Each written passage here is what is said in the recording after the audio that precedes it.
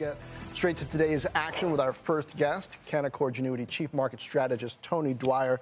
Tony, good afternoon. So your take overall on what's happening in these markets, and you say to add on a pullback, which suggests maybe don't add now?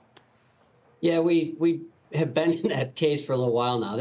John, this is kind of an interesting time. It's very rarefied overbought territory. So we use a weekly stochastic for the S&P 500, which is a technical oscillator.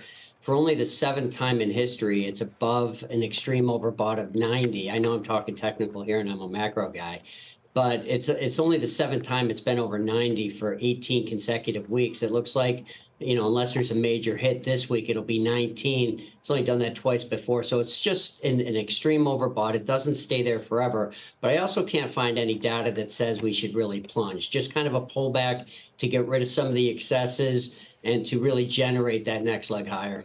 Okay, and you also say to expect some further broadening of the market once we work through some of these overbought extremes and progress through the second half. But, when we pull back these days, just the Russell often is getting killed. Like it's down almost 2% today. Does that mean once we do get some real further pullbacks, though, you would emphasize mid caps and small caps? I do. It's much more of a generational call or a long-term call for us, John, than a trading call. So over the last couple of years, I've done a pretty good job of renting stocks when they get oversold enough and then feeding into it as they rallied, because higher interest rates and weaker earnings distribution has really negatively impacted the average stock or the small cap stock. So what makes for a rental versus an ownership on weakness? And it comes down to two things. You have to have interest rates go in your favor. I still believe when the Fed says they're going to cut, I believe they will. If you have a weak employment number, remember the negative revision we had in the last payroll employment report wiped away a lot of that feeling that, wow, they may not even cut at all. So you need lower interest rates, and you also need a broader distribution. I think people would be surprised that last year, if you take out the Mag 7, according to my earnings wizard at LSEG IBIS, TJ Dillon, earnings would have been negative outside of if you take out the Mag 7 growth out of earnings for calendar year 2023. And in this quarter, it's the same thing. You get a broader distribution of earnings as we go into the fourth quarter of this year and into next year. So that's why lower interest rates and a broader distribution of earnings growth and participation is really what drives wanting to own stocks on weakness versus renting stocks on weakness.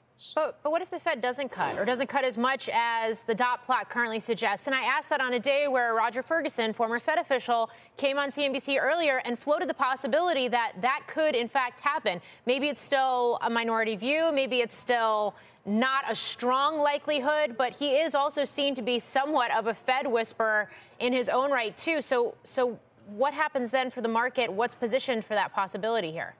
Morgan, I really think we got to, they say they're data dependent. The problem is it's very incomplete data. And I've gone through a couple of times how the survey rate when you get the payroll data is so flawed because it's very incomplete. But ultimately, remember that the Fed only expected in 2022, in the beginning of 2022, there was only going to be 3 rate hikes for the cycle. Mm-hmm. So the Fed can change, they're just as good as me at being wrong. They will change with the data. And I think that data, listen, we've had a manufacturing recession for the last 18 months. So having an ISM on an inventory replenishment, that may soften the blow if you have a services slowdown with employment weakness. That really, it hasn't happened. I thought it would have happened by now. But if you look at the NFIB hiring plans index at a cycle worst, the ISM employment is bumping along at cycle worst.